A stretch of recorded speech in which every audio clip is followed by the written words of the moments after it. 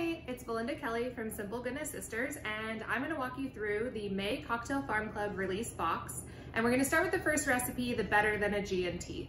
Pretty obvious name, but the idea behind it is that it's better than a gin and tonic because while it takes some of the same like citrus, refreshing, a little bit of sweetness that your traditional gin and tonic has, it adds this really deep herbal layer from the lemon herb syrup and from a more herbal botanical gin. So we're gonna start out by adding a very full cup of ice. So I have a stemless wine glass here. It's a 14-ounce stemless wine glass. Anything about 12 to 14 ounces will do.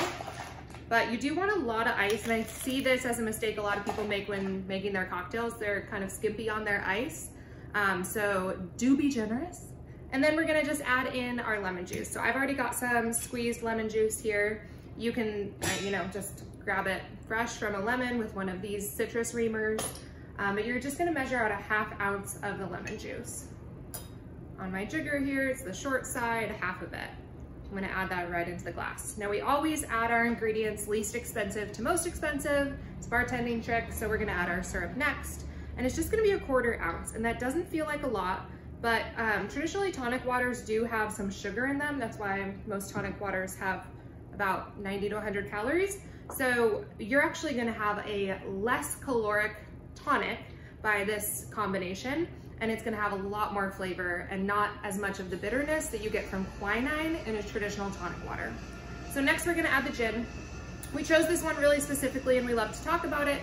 It's Amethyst Gin, which is made in Ellensburg, Washington, and it's actually a female grower, female distiller of this lavender-based gin, but any kind of new American botanical gin will do. So anything that's really herb heavy, that has a lot of aromatics, not just juniper. So you're avoiding London Dry, but anything else will do. Maybe it has a lot of orange peel or cardamom or clove or even herbs like our rosemary and thyme. Those are all be great.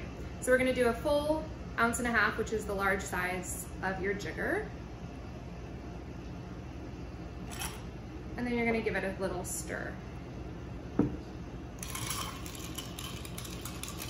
the final step to this easy backyard sipping kind of cocktail is a little bit of club soda. So I'm using Mineragua club soda, which is available at Costco Business. You can use Topo Chico or Fever Tree, any other type of club soda. It does make a little bit of a difference whether it's just sparkling water versus club soda. Club soda has a tiny bit of salt in it and it has a tighter bubble. It's, a little bit specific and bartendery, but it does actually taste a little better. Then you're gonna add your garnish, which any fresh herb will do. I have a big piece of fresh mint here, and that's it. Super easy to make, very easy to drink, really refreshing, and a nice citrusy, light cocktail, low in calorie, which is nice if you're drinking a few of them on a summer afternoon, and it tastes really, really good and much, much better than a gin and tonic. Cheers.